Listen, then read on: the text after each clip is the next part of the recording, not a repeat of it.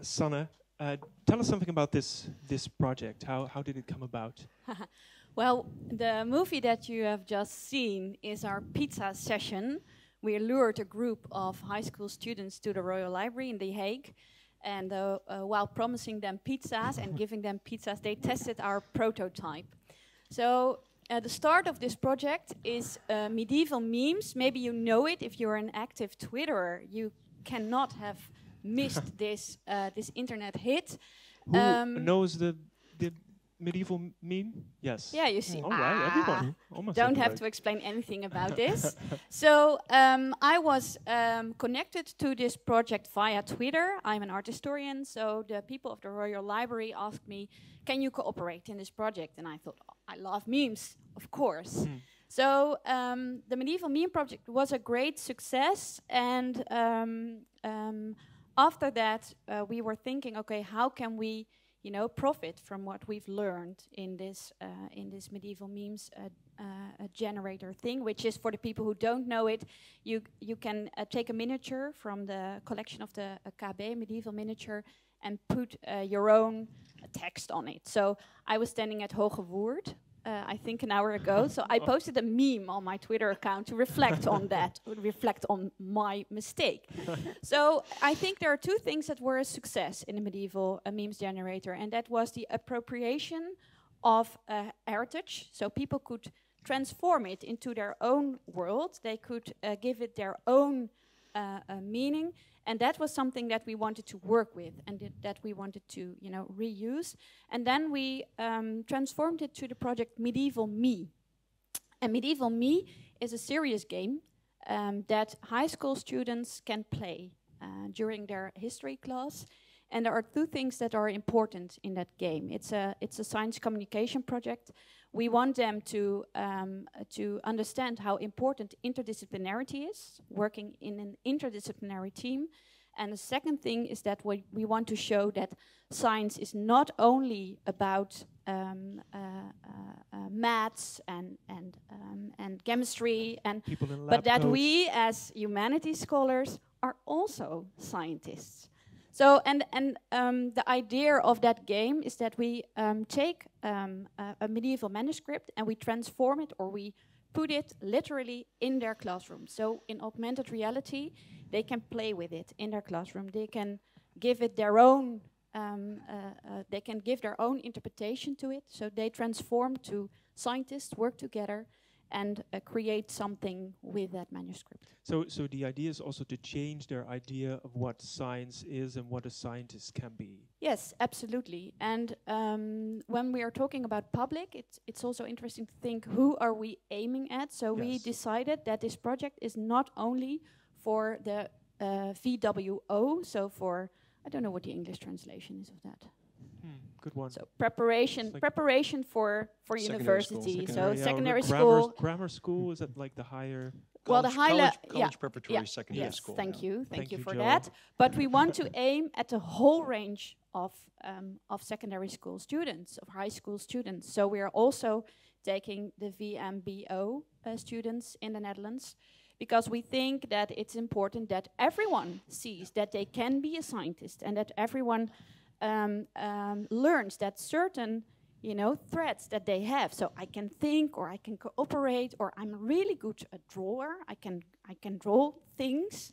That's something that can make you a scientist, even if you're in another school level that doesn't train you to go to university.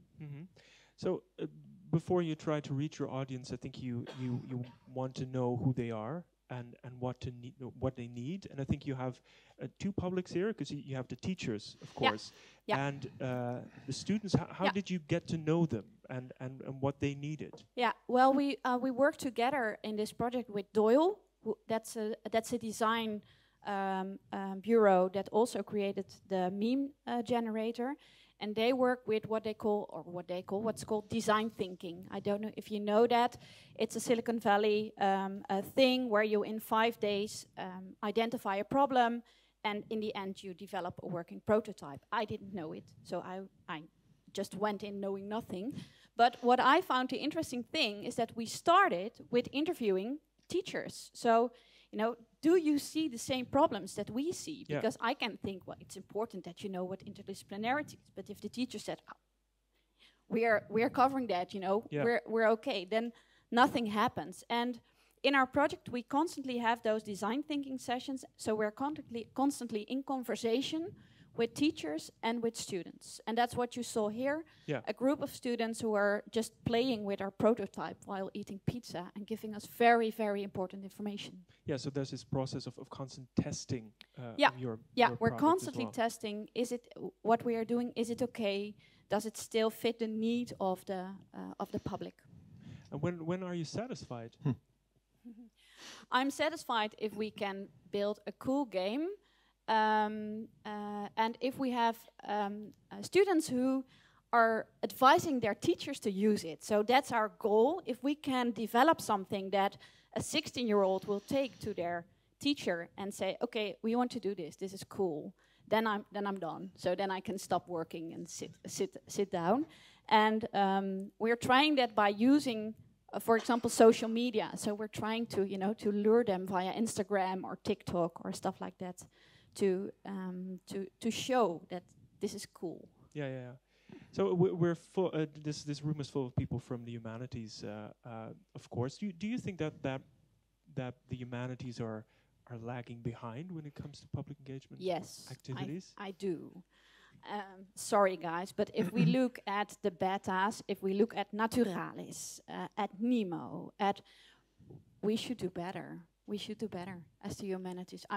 We are doing it already, and we have all kinds of cool projects, I think, but we lack the ability as a group to say, okay, you know, we are science too. We do public engagement, and you know, people say, yeah, I'm making an exhibition. Well, that's public engagement. You have to advocate that, and you have to put that opposite to, for example, projects that from science are being developed. For example, I have an 8-year-old kid, and 3 weeks ago, a truck came with a satellite on it, or a rocket. I don't know what it's called. With a rocket. So the kids had a 6-week training to be an astronaut, and then they could go into that rocket with their VR glasses and have a space trip. We should do something like that. Why aren't we doing that? You know, and then we say, well, people say that we're having a hobby. Yeah, because we're not showing what we do, what questions we ask, and we should improve that. So it's also about being less humble, maybe. Absolutely. Joel, maybe you want to respond to this? Do you agree? No, I think actually much of the problem is that we need to be more humble and more willing to learn from the perspectives of folks outside the academy. I mean, that's one of the things that we saw in the last presentation, and I think it's challenging because we're trained and we're socialized to be always pushing for the most sophisticated analysis of something, the most finely articulated formulation of our ideas and so on. And so we're often kind of like oriented in a direction that's sort of designed to make us relatively inaccessible. Mm-hmm. And so shifting gears on that is hard. I think that's one of the reasons why there's a lot of room for improvement. But I would put it more in terms of realizing how much we have to learn from other perspectives. And it's not just a matter of sort of getting a more sexy packaging for the messages we're pushing. But it's also creating contexts in which there's a genuine dialogue. It's not going to be the same as talking with colleagues who are at a similar level of expertise, but I think thinking in a creative way about those contexts of mutual learning is really important. What do you think about that, Sanne? Well, I agree. I agree that that the conversation with our public is key. So we have to, ask also to our public what do you want? But I think that it comes from the individual researchers, but to institutionalize it more could help, And if you, for example, I'm an art historian, so if you look who is doing science communication in art history, well, it's the Rijksmuseum, of course.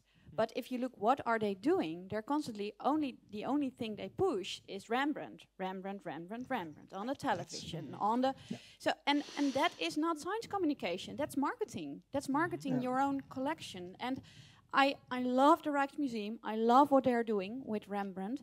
But I think from the academic perspective, we would thrive if we could make that picture much more broad than only for, in my case, 17th century art. Joel? Yeah, so I think this is a really important point, and you see it across the humanities and the arts.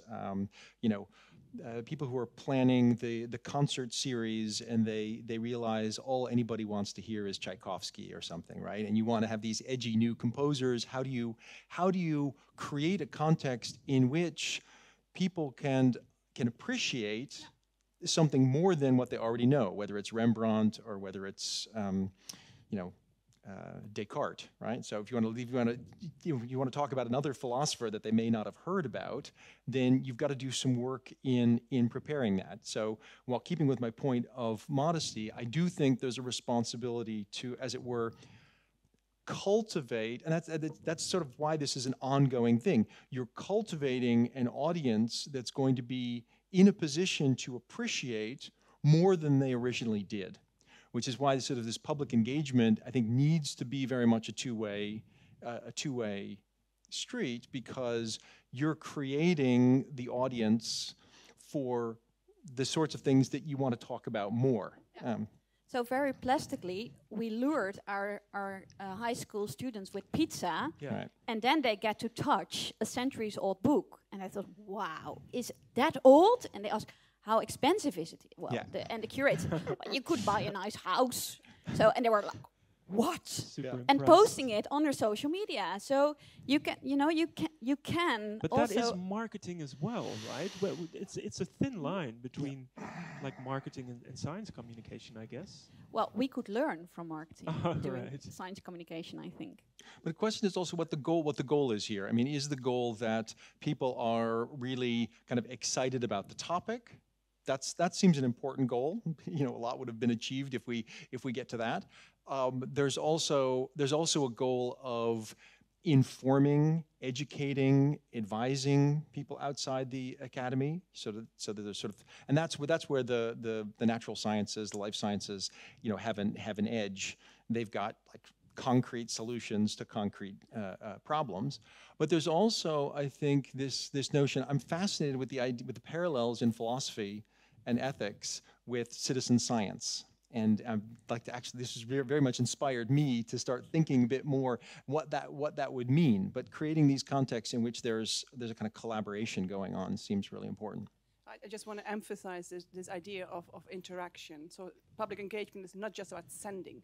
It's about asking, so what are the questions that you are curious about asking the public? Because then automatically you get that collaboration going, you get that trust, results from that, and you also get that sustainable relationship. So it doesn't end, once your project is done, but you have a durable relationship. That was also, something you talked about. So I think that's very important. And it's durable not just between you and the wider public, but it's also durable in the sense of being sustainable as a researcher. My colleague Rutger Klaassen developed, when we were having these discussions within the Ethics Institute, of how to think about outreach and social impact and public engagement, and he developed what we've come to call the wheel of outreach, which involves, as a researcher, you're developing ideas of your own. Then you look for a context like this one, where you present in a more accessible form some of the ideas, or you lure people into some pizza always helps, but then the wheel keeps turning in the sense that you don't yet have a partner in that moment, right? And I didn't have one here. I was just giving a Studium Generale lecture about uitstelgedrag. It was a lot of fun. It was a lot of fun. The room was packed. You can't. It was standing room only. It was really pretty fun. But so that's the second stage. You do your own research, then you present it to a wider audience, and then there are people who kind of pick up on that and they say, "Hey, that's interesting. That might have some connection with what I'm doing. And then whether you have coffee or whether you have, sort of initial workshop where you involve some societal partners about something. And that happened with this. There was a former student of mine who came up afterwards, and he said, wow, I haven't really thought about this way, but when you were talking about time perspectives of people who struggle with procrastination, that reminded me exactly of what I'm working with the homeless in Utrecht. He works for the gemeente now, and he was looking for ways to reduce the recidivism, so people who get housing and then they fall back into being homeless. And he was saying there's something about their time perspective. Well, we then developed a project proposal to get together with some people from Leger des Heils and other groups and the Hogeschool Utrecht to look into this and try. And there's a group of students who then also developed some designs of VR glasses and so on for how they could think about imagining yourself in the future and so on, and that led to a poster presentation at a conference that this former student and I did. And now I'm thinking in new ways, and that's where the wheel keeps turning. I'm thinking in new ways in my own research about how to incorporate some of these perspectives that I never would have started thinking about, the sort of the spatial character of imagining your future self that's so central to people struggling with being homeless. What do you think about this wheel of engagement? Well, that wheel of engagement, I see it in a smaller scale in my project, because we're constantly testing and looking for the questions that the teachers and the students find interesting. Yeah. So it's never about what I find interesting. It's what they would like to learn. So that wheel is going on, and in the same time, for me as a researcher, I have ideas about interdisciplinary collaboration. I have ideas about, I'm a medievalist, so I am in a field where a lot of people collaborate with each other. But I'm seeing new ways, for example, working with Doyle, with the design agency, who bring a whole different type of development, so the design thinking that I never knew about. But now, if I have to write a paper somewhere, I think I will make it a design thinking session with myself. Exactly. So it's also training me to think differently about these things and to step out of my comfort zone and force myself to tackle things another way around. So in that way, you could see the wheel is turning. I'm a big sci-fi fan, so I love the wheel. Or maybe Saskia? not even just a wheel, but I'm also thinking of like an oily fleck. Like you start somewhere, and then your project develops, and people hear about it, and they come up to you. It's bottom up. I had a poet coming up to me say, "Oh, I read about your project. What I would like to do is to make a chain of poems along the Limay, starting with one line, and at the next fortress, another line will be added." So this is someone just presented to me, like, I want to do this. I'm like, yes, please, come on board. This is fantastic. And so, I see the wheel, but I also see another kind of figure, developing from the project. Well, and the fun thing is that what we see when we are talking with teachers, so the teachers working on the pre-science level, they all know their projects. They have projects, they work with scientists, they speak with scientists, they have a professor in the class, stuff like that. So but the VMBO teachers, they say, we don't have this yet. This is so cool. Can we think? Can we cooperate? Can we help? So. And during our problem session in the design thinking, we also talked with a teacher who was in the special education, and we didn't know that, so he was he was there and saying, well, oh, I'm doing special education, so maybe I'm not the person you need to talk with. And afterwards, he was totally enthusiastic. He said, "This is for my students. It's with tech stuff. They like that. They have to collaborate. That's in a very structured way. It's the challenges that they have to solve are very structured. So this is perfect for my kids." And that was something that we weren't expecting. We were thinking, okay, we're doing VWO and maybe VMBO, and in the end, you have an entirely new group of kids who never see a scientist in the wild, that you can reach this way. Yeah, so it's also about constantly adapting. Yeah, Yeah. yeah. Are there any questions? Yes.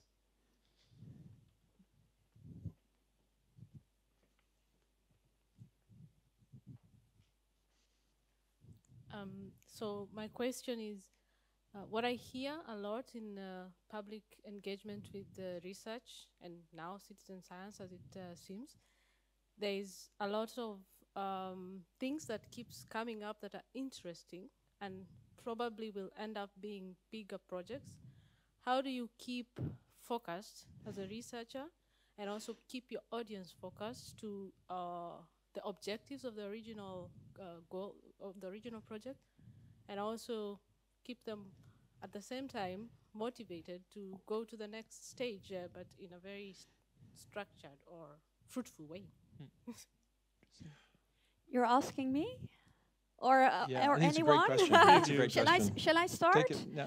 So we have a very strict planning with moments of evaluation in it, and we're in a consortium with the university and with the Royal Library and with the designing agency. So we made a very strict planning for ourselves, and we constantly going forward and backward, so constantly monitoring. So we have a very thorough administration system, which takes a bit of time, but also allows you to keep track of what you are doing. And I find it that when you're working, for example, with the Royal Library, they have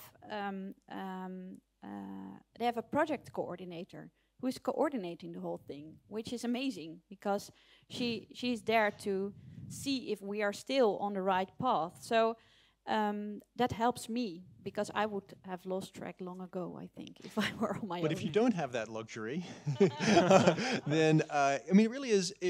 I think it's a great question, because it's an important task of maintaining a focus, right? I mean, sometimes you have somebody who says, "Hey, I'd like to do this," and you can just say, "Okay, whatever, go." You know, you don't really need even my permission, or if you need it, you've got it. But in other times, the ongoing collaboration, you can get a bit of mission creep, and you're expected to be involved in all these different things.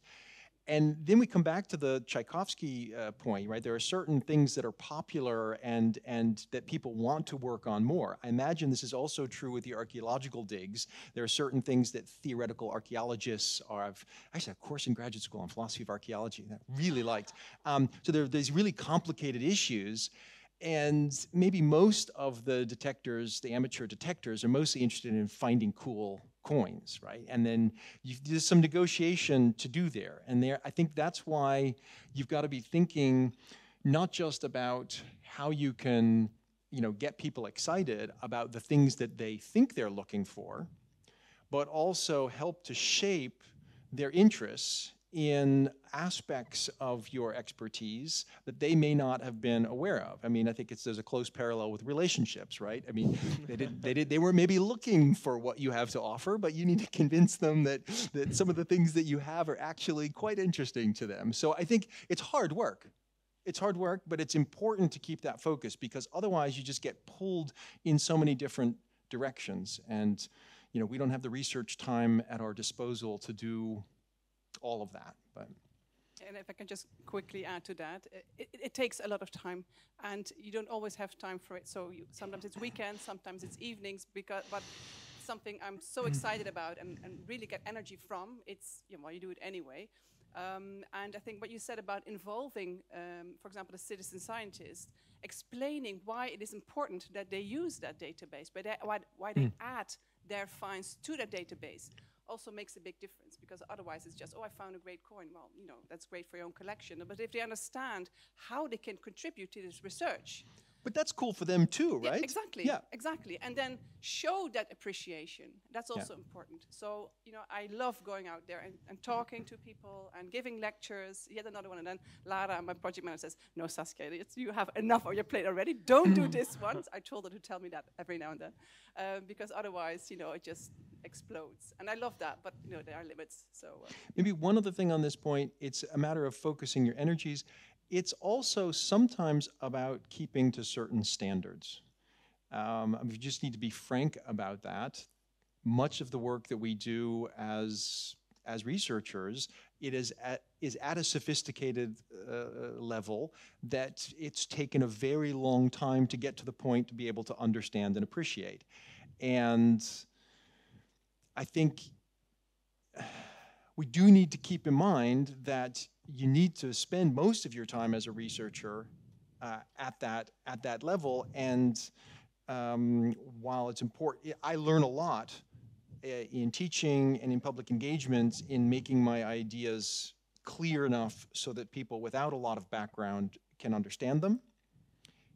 Even so, I think you want to keep in mind how the wheel turns in terms of going back to a point where in your journal publications you're also getting some input out of this. I think that's when it's most sustainable for researchers.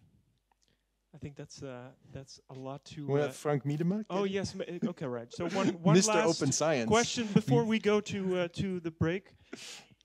Yeah. Yes, because there are also people going to watch from home, so we need it. Oh, you need it. Yeah, this brings us to a very interesting point: standards, sophistication. Did you say journal papers there, Joel? I did. What is that? And so my question is, what type of products are you producing? Are you still thinking about sophisticated papers for journals? Is that the only thing that the humanities can count or read? Do they read it? And so I think this is, of course, not cynical. This is really, are there other products? Are there other types of outputs? Academic outputs may seem less sophisticated, but can be very sophisticated. Podcasts, whatever. One of you, not Joel. He talks a lot already. The ladies. So that's an interesting question, because I think we as a university have a problem with this. So I am doing all of this project that I'm doing in my free time because I am a docent and I do not have a research position at Utrecht University. I was sending in my NWO a proposal for the science communication, and I got a message back: sorry, you cannot be the penvoerder because you don't have a position. So someone else had to send it in under his name with the promise that we would turn it back as soon as all things are set in place. And I'm not saying this because I want to put attention to my particular position, but this is a university-wide problem. So we're doing it in our free time. We are not being able to get money for it if we don't have the specific background. And the problem is, does the output count? So we will be making a game, a very concrete thing that will be played by 10,000 kids in 3 years. But how are we going to count that? I think you want to respond to that. So this is the other. So it's in fact the other way around. So because you are not producing the classical output, you're not considered doing real science, not even by Joel Anderson probably. And no, I was kidding. And so you're not say living up to the dreams of an academic in that field. And therefore you have to do it on Sunday afternoon and on Saturday. So, but it starts with what is being rewarded and recognized. And that's changing. And we are trying to change it, but you also have to show that there are other products. There can be podcasts, there can be exhibitions, there can be... and the other question is, and then I stop, are you also taking, say, people from outside of academia as an author on your papers, Joel? Yes. Yes.